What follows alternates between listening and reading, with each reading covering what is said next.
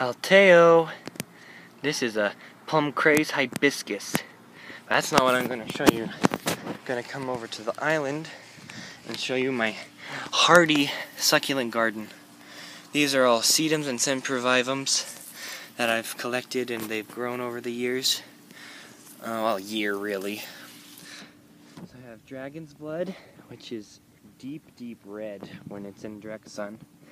I have a sedum ruffle, which has yellow flowers. The dragon's blood has red ones. And I have variegated sedum, which is, I think, my favorite. And it just it goes crazy. Those are all just like ripped up cuttings, because this is their mother. It's all over the place, and yeah. Here's a different kind of hen and chick, or sempervivum. This is pink when it's stressed, and right now it's not really stressed. Some blue sedum and some yellow sedum. And I had, you can see the remains of it,